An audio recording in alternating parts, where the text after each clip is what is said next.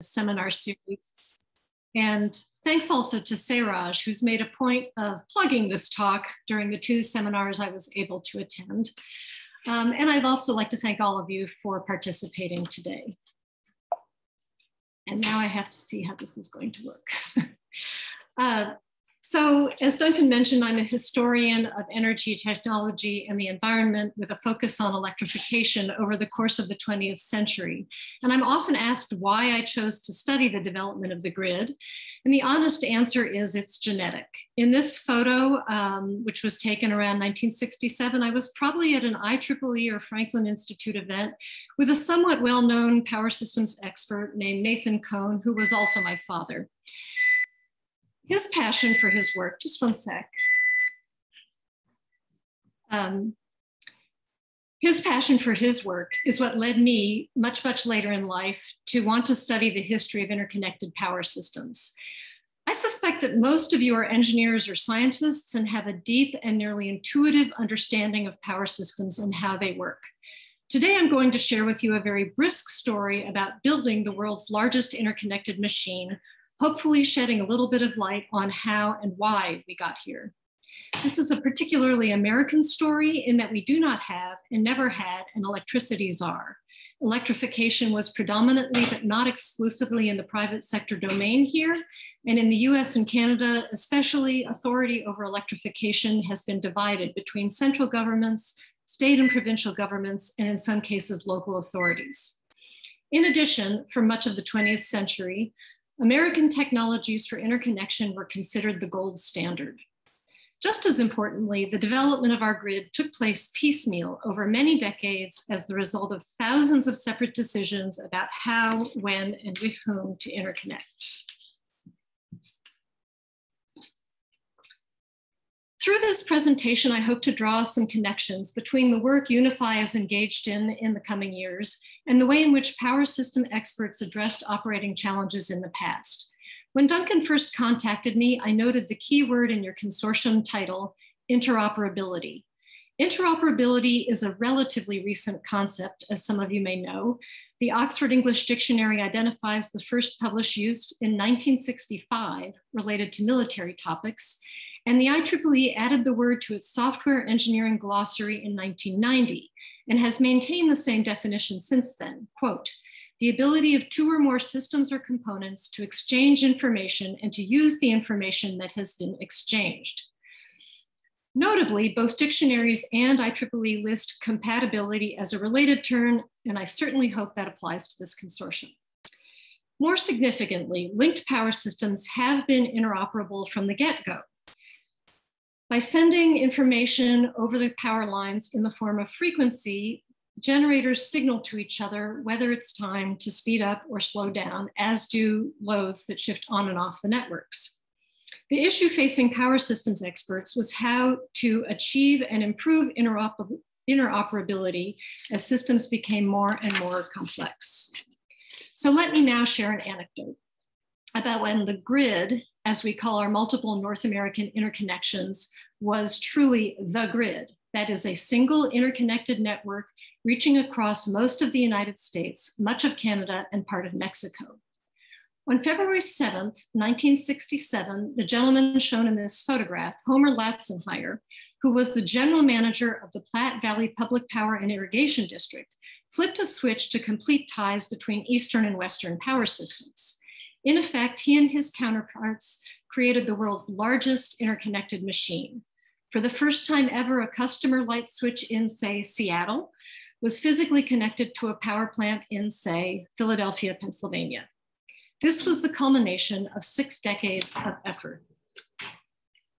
Frank Lochicote, with the Bureau of Reclamation, directed the project from Watertown, North Dakota. A journalist there described it this way, quote, all we got on film was intent expressions on the faces of 12 men gazing at a group of electrical meters which recorded nothing at all unusual, and another called the room tension-packed. Here you can see the members of the closure task force directing the project in the upper image. On the left is a frequency chart, which shows at 0 hour, nothing at all unusual. And in the lower right, engineers in Philadelphia intently staring at their meters. Latchicode announced that the closure was complete after, quote, a 19-minute delay during which the two massive power interconnections lazily drifted into synchrony. There are a couple of important points to make about this moment.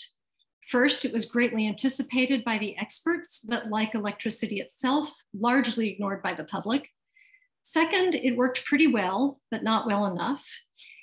And according to Electrical World, after 2 days of connecting, disconnecting, sending power east and west to east, changing up the schedule, the project proved that the concept of integration across the continent was sound. Latchicode, though, opened the links in July, reclosed them the following December, and participants fully disconnected the system in 1975. So how did we create the world's largest interconnected machine, and why did we abandon it so relatively quickly? Well, let's go back to one of the possible beginnings.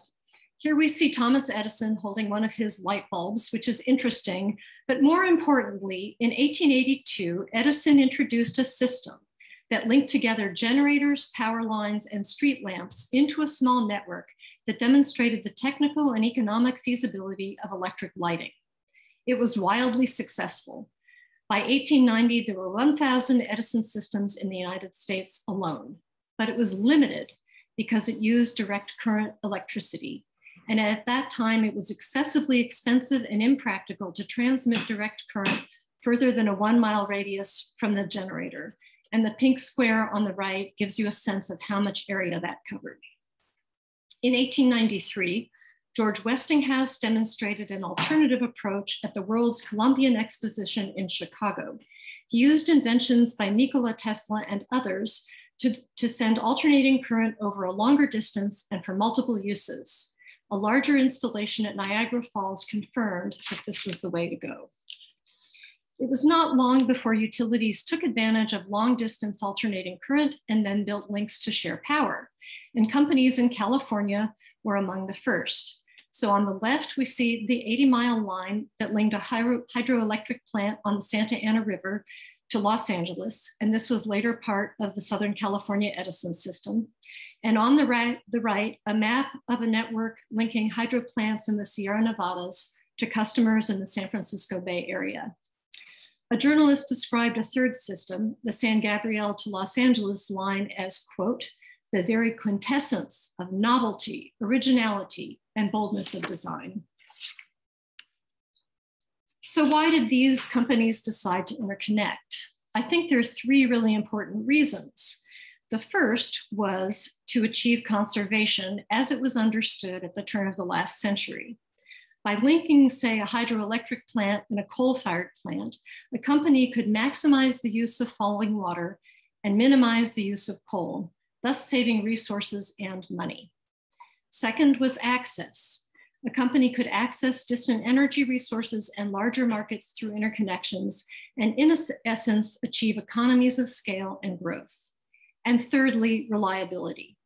A company could obtain system reliability while minimizing its investment in backup generators and batteries. And this is often the most touted reason given today, although not the only one, for interconnections.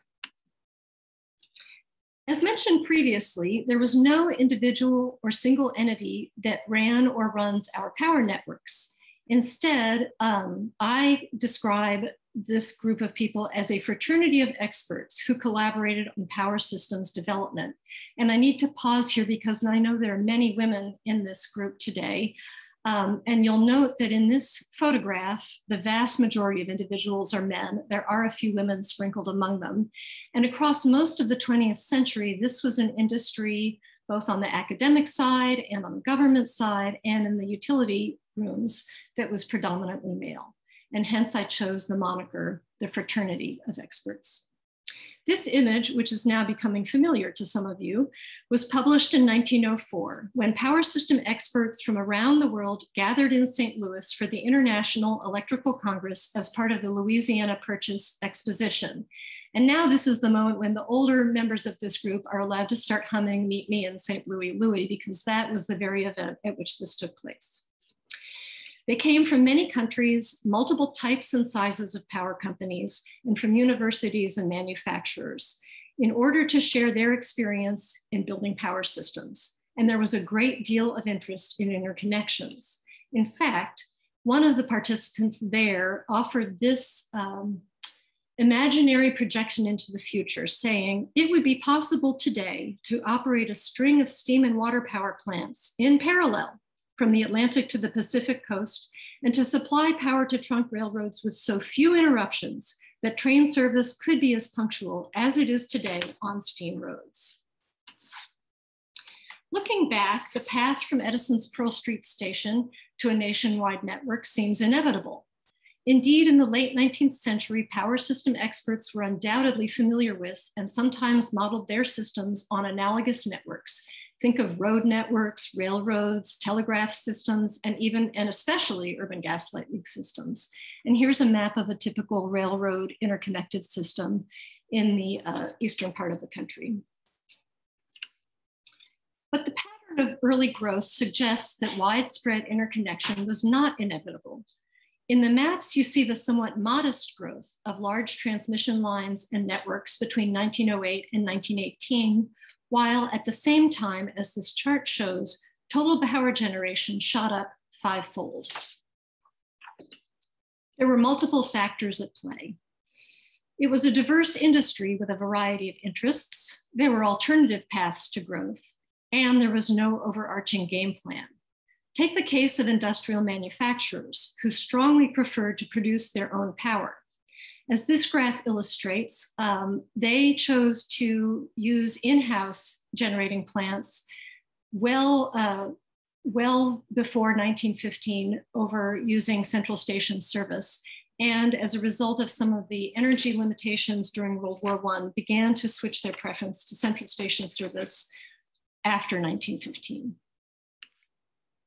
In addition, it was very difficult to operate interconnected systems. Consider how electricity is different from what's transmitted on other networks: trains, water, gas, even information. Electricity is difficult to store. It has to be available at the instant in order to be useful, and especially in the form of alternating current, exhibits dynamic behavior. I've listed some of the operating challenges here and highlighted frequency control because it was ubiquitous across networks and dogged the industry for decades.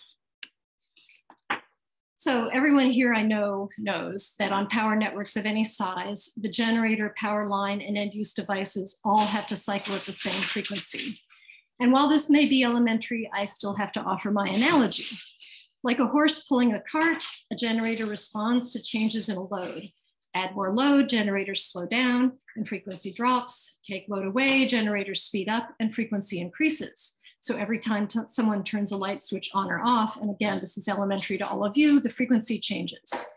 Edison and others after him all included speed governors on their generators to detect changes in speed and restore their systems to the planned frequency. As the use of electricity transitioned from a luxury in the 19th century to a daily necessity in the 20th century, customers came to expect steady and reliable power. Thus, frequency changes affected both system stability and customer satisfaction. In addition to speed governors, operators back then used manual adjustments to keep their systems running smoothly. On linked alternating current system, the problem of frequency control, as you well know, was magnified. As you know, to successfully interconnect, two or more systems had to operate at exactly the same frequency and in phase with each other. A load change anywhere on a linked system affected generators everywhere on the system. The system operators, who at that time were called load dispatchers, had to monitor their systems constantly, maintain contact with their colleagues, and make continuous adjustments to keep their systems in parallel when sharing power. They relied on an increasingly large quantity of data to do this: their own operating experience, for example, projections of demand, and some metered information. In fact, by 1920, the quantity of available data overwhelmed the ability of load dispatchers on larger networks to perform their calculations and put that information to use in a timely manner, which may sound familiar as a big data type of problem. They did, however, have a growing array of technologies to assist with frequency control. Until the late 1910s, the system operators relied on speed governors, early telemeters, hand-drawn curves and data tables, and telephones, as you see in the lower left photograph. Manufacturers offered new apparatus beginning in the late 1910s, of which two became the building blocks of our later frequency and load control systems. The Warren Telechron clock, shown in the middle with its descendant to the right, and the Leeds and Northrop frequency recorder. These two devices worked very differently from each other. The clock was driven by the power system. Thus, an operator could see at a glance if the electric clock was running behind or ahead of a well-calibrated pendulum clock located nearby and could make adjustments accordingly.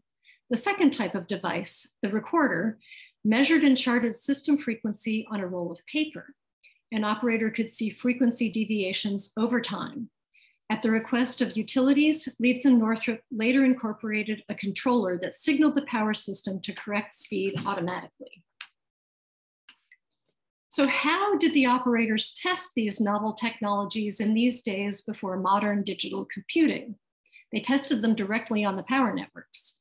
For example, in 1927, the New England Power Company tried both the clock and the frequency recorder on its Harriman station. The result was both did a good job of controlling frequency, and you can see in the chart the difference between manual control and automatic control. But as this quote from the system operator states, if the bulk of the load change should come on one system, then the automatic controllers, while bringing the frequency to normal, would necessarily upset the steady flow of power over the tie line. From this, it appears that it may be necessary to incorporate some sort of tie line load control. Load and frequency, as you know, are inextricably linked.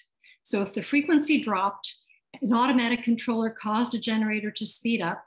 Once the frequency was normal, that generator would take up the next increment of load that came onto the system, even if contractually that was not the plan. As power systems experts returned to the drawing board, they began an iterative process that continues today.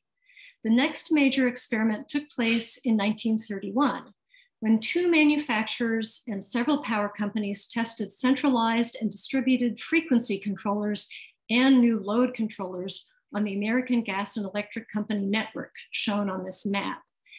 This network was the nucleus of what became the largest single network in the world by the 1950s, known as the Interconnected Systems Group, or ISG. And I want to note that this process was not without controversy, as the manufacturers of the competing devices accused each other of spreading propaganda and engendering favoritism, while the operators at participating utilities refused to cooperate with each other. It required the owners of the utilities to step in and smooth things over to proceed with the tests. The tests did proceed, and the experts found new weaknesses in their approaches on this larger and slightly more complex system. Experimentation with automatic load and frequency control continued over the next 3 decades. And this chart shows some of the approaches tried during these years. The earliest tests focused on central versus distributed control. By the mid-30s, these experts experimented with tie line bias control. In 1948, utilities tested net interchange tie line bias control, expressed in the equation on the bottom right.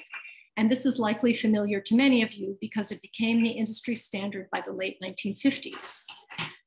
And I will note that this solution favors reliability over other considerations like profitability. Control rooms evolved as well toward the high-tech ones familiar today, and I wanted to share a few photos because I thought you'd enjoy seeing what they looked like in the 1920s, 1930s, and 1950s.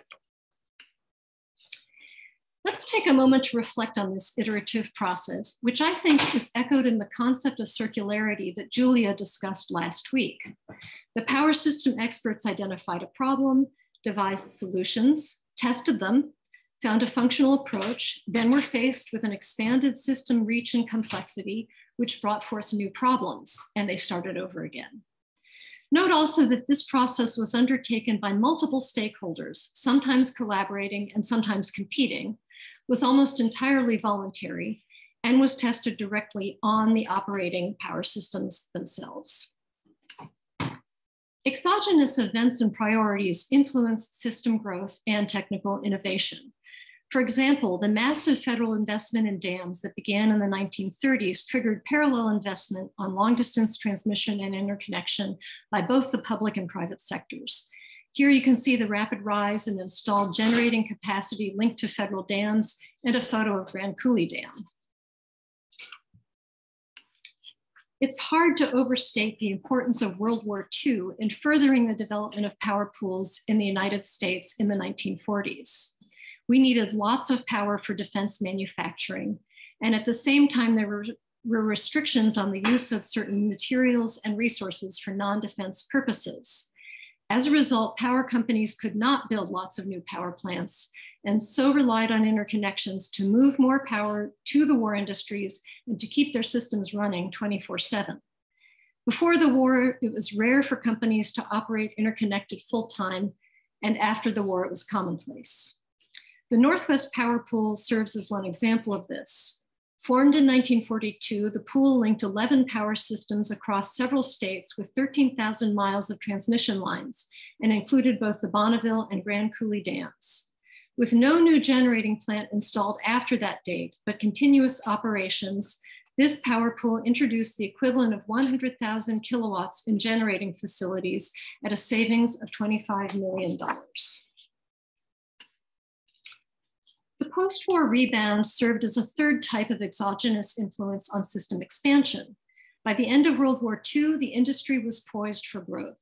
And this chart compares industrial activity in the dark blue, population growth in orange, and the power generation that took place during those years in teal. You can see that the power use per capita exploded. All three of these exogenous influences, the federal investment, war, and pent-up demand for electricity that followed the war, influenced both the expansion of power pools and development of techniques for operating increasingly complex systems. And here is a list of some of the operating challenges that emerged as power systems grew during the 20th century. I imagine that if I consulted with many people in this seminar, we'd add several more topics to the list, but I'll just let you have a chance to look at them. During those same years, the operators collaborated with manufacturers to develop new tools for system control. And pictured here are just a few examples. On the upper left, the MIT Network Analyzer, which was a physical model of an alternating current power system.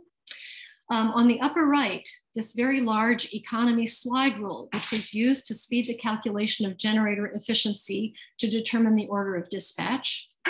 On the bottom left, the early bird analog computer, which was used to integrate line loss calculations with efficiency calculations. And on the bottom right, an early version of a digital computer to quickly complete calculations and also to model and control system behavior. Without any externally enforced standards, stakeholders also converged on operating solutions that supported the interoperability of their unique and autonomous systems. And here's one very brief example that illustrates how this unfolded in various situations. During the 1950s, there was, quote, a raging controversy that took place amongst power system experts over the proper setting of the bias in the net interchange tie-line bias control equation. Some utilities preferred a lower setting because they benefited economically. Some preferred a higher setting because they could provide and receive more support for system stability.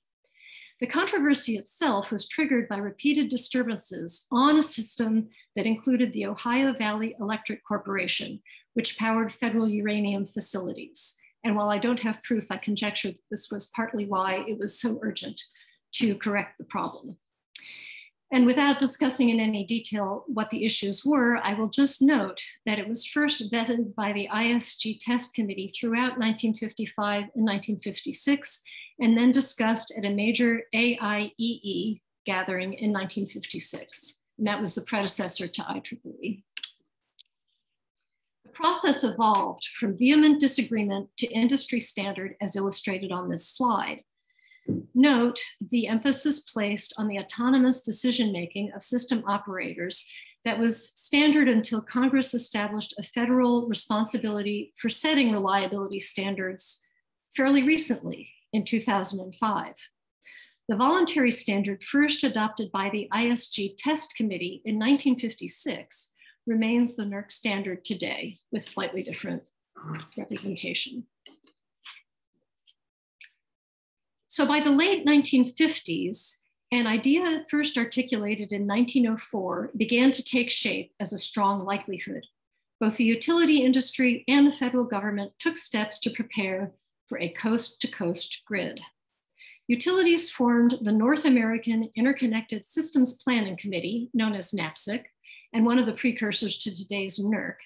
And this group adopted voluntary standards, like the one described a moment ago, to facilitate successful interconnection across several dissimilar power pools. At the same time, President Kennedy called for a national power survey to provide a roadmap for a single nationwide grid.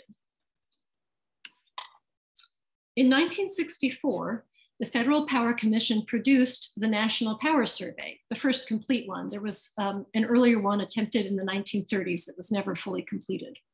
And this survey predicted a cross-country energy transfer system by 1980, as depicted in this map. And recently, I have noted, when looking at other projections like the NREL SEAM study map, that there are many similarities in terms of how power might move from one part of the country to another. But then we experienced our first major cascading power failure in 1965. And this led many to question the efficacy of interconnections at any scale. This brought the continent's transmission networks to public attention essentially for the first time. Many were surprised to find they were connected to others across several states and even in another country. As a Brooklyn homeowner said, quote, "They, electric companies, shouldn't put all their eggs in one basket that way.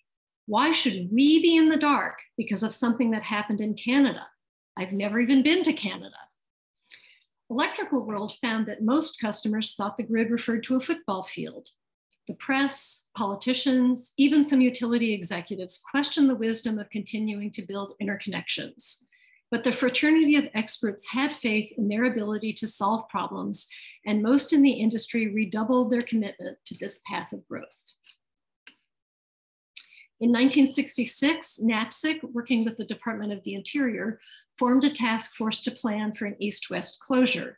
They worked quietly throughout the year, and in November, Secretary Udall announced the planned closure scheduled for the following February. Before the closure, 2 pools in the West closed ties. And importantly, this newly created network experienced significant oscillation problems, which was of concern to the closure task force. In response, NAPSIC also created a blackout planning committee to look at how the West's oscillation would affect a coast-to-coast system.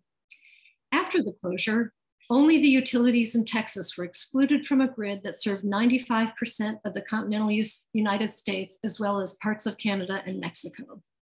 And as I discussed before, the closure worked at the beginning. There were no major problems reported in the first few weeks. But by summer, oscillations on the West and numerous inadvertent exchanges caused major problems for the utilities. And again, I'm going to ask you to bear with me as I explain the challenge, because I'm sure this is much more intimately familiar to all of you, but I'd like to offer my analogy. Consider 2 spinning balls.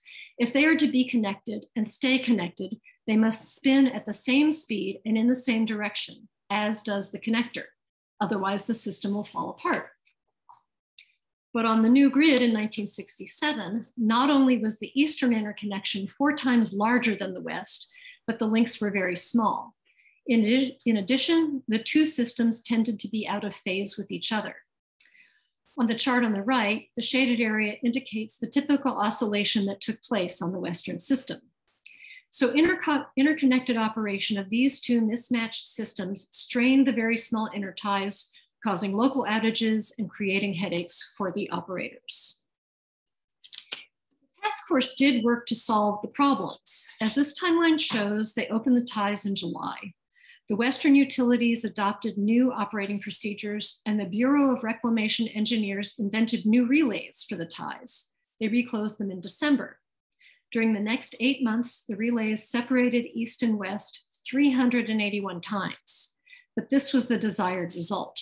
It protected the two systems from each other.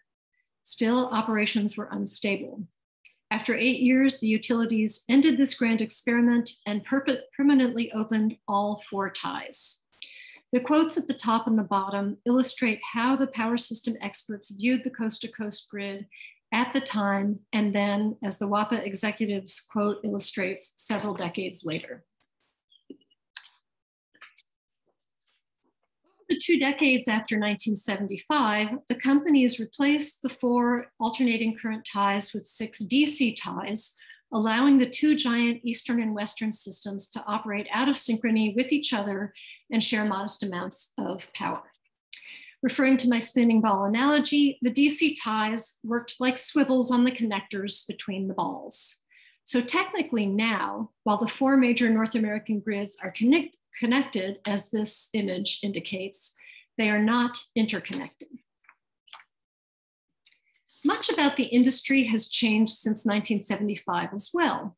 State and federal governments revised regulatory relationships with each other and the industry. Industry participants reorganized under the new regulatory regimes. Newcomers introduced new technologies, and there are new imperatives, challenges, and opportunities for moving power from generators to users. Despite all these changes, or maybe because of them, the grid is still characterized by a gaggle, as one utility executive described it, of government agencies, profit-seeking companies, cooperatives, regulated utilities, and even homeowners that generate and distribute electricity in North America. Looking ahead towards a renewables-rich grid, as we like to say in Texas, this is not our first rodeo. There were many points in our history when experts sought to integrate renewables, mostly hydro, into our networks. There are many parallels in terms of moving electricity from distant energy resources to power customers. But there are also major differences, as types of renewables and scale of systems pose different questions about integration and operation.